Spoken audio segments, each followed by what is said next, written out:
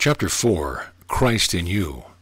Though Christ 1,000 times in Bethlehem be born, if he is not born in thee, thy soul is all forlorn. Johann Scheffler. Man is a threefold being composed of spirit, soul, and body, so intermingled, so blended into one that it is beyond the finite mind to say where one ends and the other begins. We read that when man was created, he was made in the image and likeness of God. No intelligent person can make the mistake of supposing that God has parts like the human body, or that the external man is in any way the image and likeness of God. God is spirit. God is life.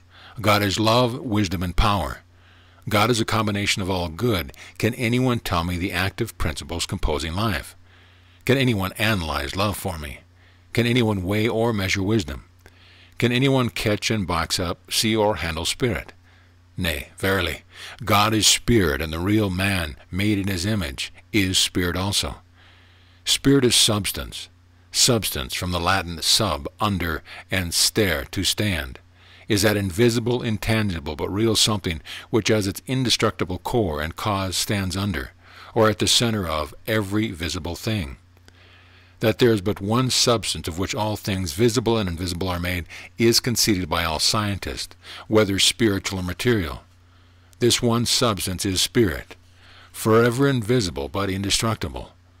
The words were prepared by the word of God, so that what is seen was made from things that are not visible.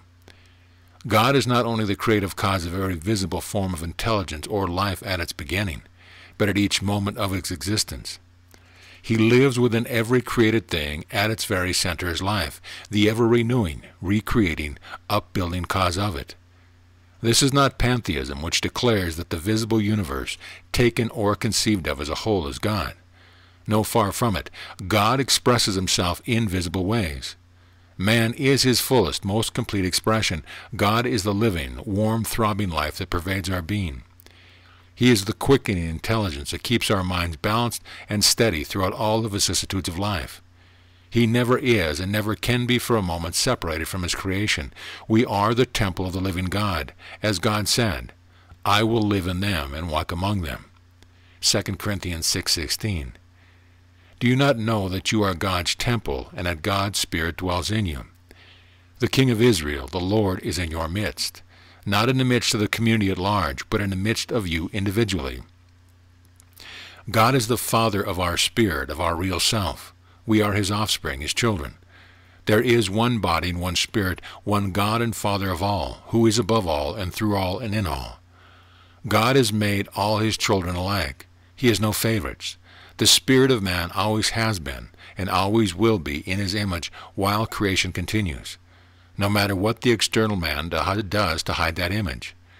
More than once Jesus gave public recognition to the fact of our oneness with himself as sons of God, even as he is the Son, and joint heirs with him. Our Father, he prayed with thousands about him, go to my brothers and say to them, I am ascending to my Father and your Father, to my God and your God. Said he to Mary, call no one your father on earth, for you have one Father, the one in heaven. The moment we recognize God as the Father of the spirits of men, and therefore the Father of all men, that moment we recognize a new and vital relationship of all men to one another. We say our Father with new depth and meaning.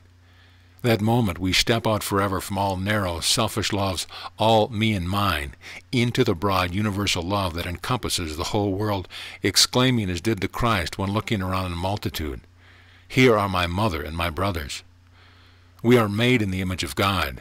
Then is this eating, drinking, sensuous creature we see the image of God? No, not at all. But the divine spark at the center of our being, the ever-renewed breath of God, which is the life, the intelligence of this person, be it full or limited, is God's image, is very part of God himself. Is the ugly, rough piece of marble with only a nose or a mouth visible a statue?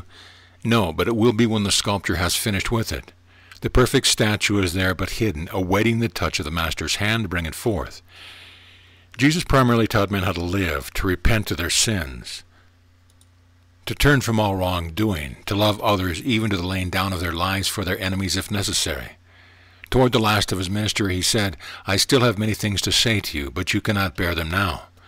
When the Spirit of truth comes, he will guide you into all the truth. For he will not speak on his own, but will speak whatever he hears, and he will declare to you the things that are to come. Jesus had come to them as a visible Savior. He had shown them that he had power on earth to forgive sin, to heal the sick and raise the dead. He had called himself the life, the door, the way, but after it all, he said he had not told them all that he knew as yet. They could not bear it then. It is to your advantage, not mine, that I go away. For if I do not go away, the Advocate will not come to you.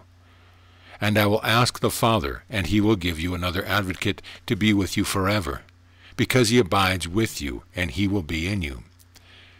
Thus Jesus recognized that a personal Savior to whom people could go outside of themselves was not enough.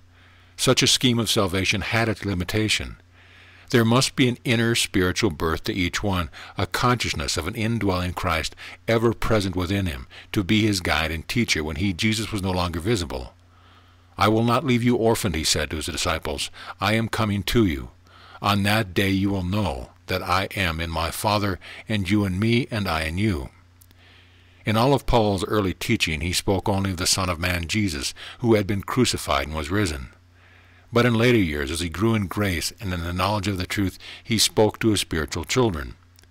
I am again in the pain of childbirth until Christ is formed in you. He also spoke of the mystery that has been hidden throughout the ages and generations, but has now been revealed to his saints, which is Christ in you, the hope of glory. What did Jesus mean? What did Paul mean? Is there then a higher, fuller birth than the one that many Christians know? That of the following after the crucified Jesus, the Son of Mary, who is and ever must be a personality outside of ourselves?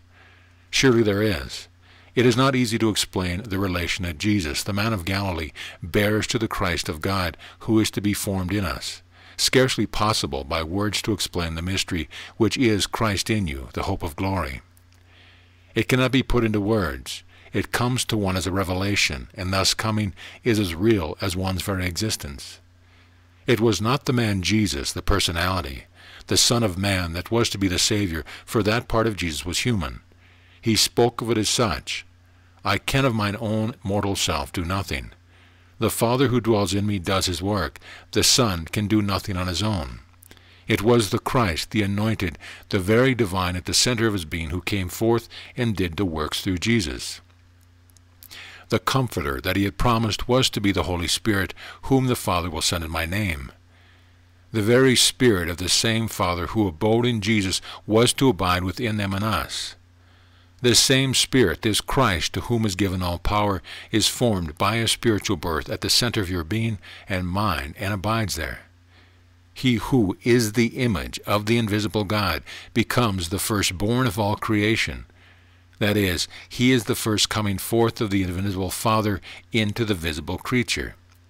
He abides within us, first as a babe, or in a small degree, but as he grows and increases in stature and proportion as we recognize him there. With encouragement and a sort of wooing, so to speak, we make room for the babe in the inn. There comes to be in the sweet and holy relation a living touch, an intimate sort of intersphering of our whole being with the divine source of all good and all giving. We become conscious of a new relationship between the living, indwelling Christ, unto whom is given all power, and the creature whose needs are unlimited. The very mind of Christ that was in Jesus is in you. You get to know that the infinite supply of soul, body, and circumstance is some way right at hand in this indwelling Christ, in whom are hidden all the treasures of wisdom and knowledge. In him the whole fullness of deity dwells bodily. From his fullness we have all received, and you have come to fullness in him. What a marvelous, almost incomprehensible relationship! How are we in our entirety, soul and body, to be made perfect? By striving and effort? By lopping off branches of the old tree here and there? By cutting off this habit and that habit? Not at all. None of these is the way laid down by Christ. He said, I am the way. He said, I in them and you in me, that they may become completely one. We are perfected then by his perfect life, dwelling within the imperfect life and filling it with his own fullness. We are made perfect, entire, by this I in them coming forth into visibility, because of our waiting upon him in recognition of his indwelling presence and our continued affirmation that he does now manifest himself as the perfect one through us. He must increase, but I must decrease. End of chapter.